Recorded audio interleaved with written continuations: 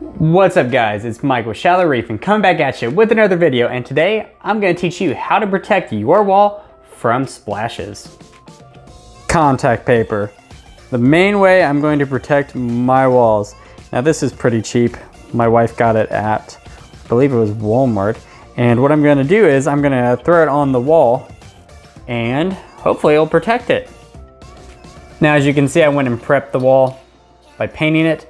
So that way when I push the tank up against it, it'll have a nice coat of paint.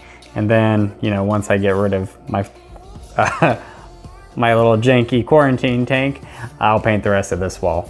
So let's get to sticking it to the wall. One of the main things you need to do is make sure that the wall is painted, not freshly painted. You want to kind of wait a couple days. That way you know for a fact that the paint has soaked up, or the wall has soaked up all the paint. My plan is to put the contact paper all across the back and to go around the outlet. And I'm going to kind of layer it from the bottom, working my way up all the way to the top.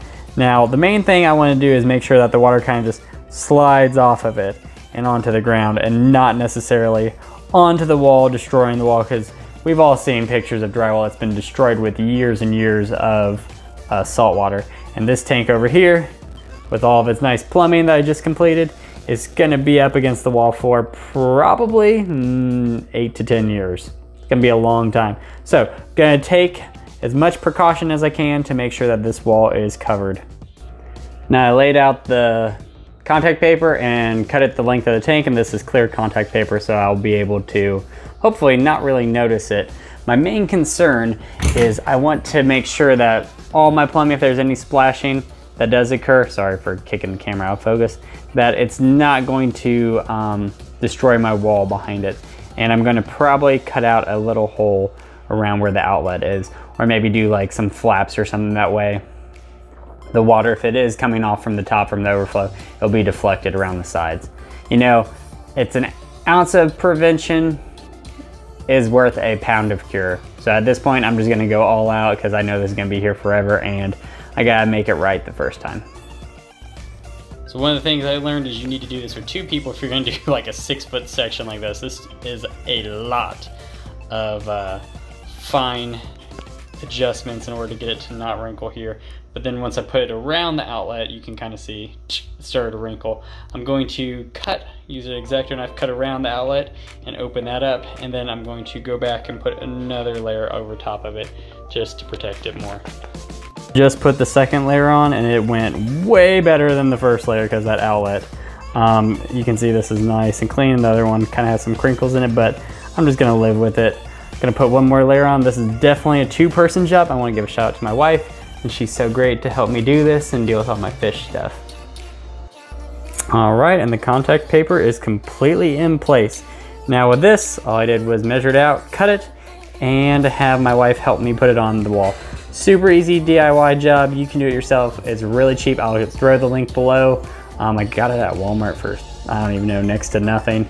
And yeah, it's just really simple.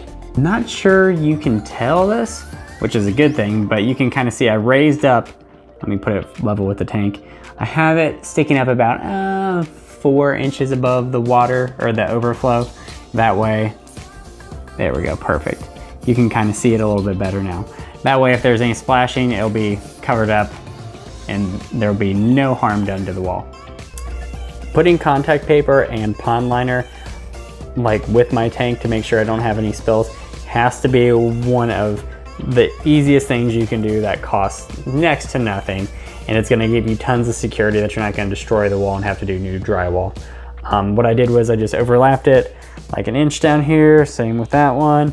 Went all the way to the floor, cut out a little hole for the outlets, and hopefully we won't have any splashing. But guys, that's all I got for you this time. If you wanna, you know, stick around for the build, click some of these links and you'll go to the build for the Innovative Marine 200 gallon. Yeah, I'm really excited about this build, and this is just one of the pieces that's gonna help it make it be a 10-year build as opposed to like a 2-year tank. This will be a 10-year tank for sure, and I gotta protect the house for that. So I'll see you guys next time.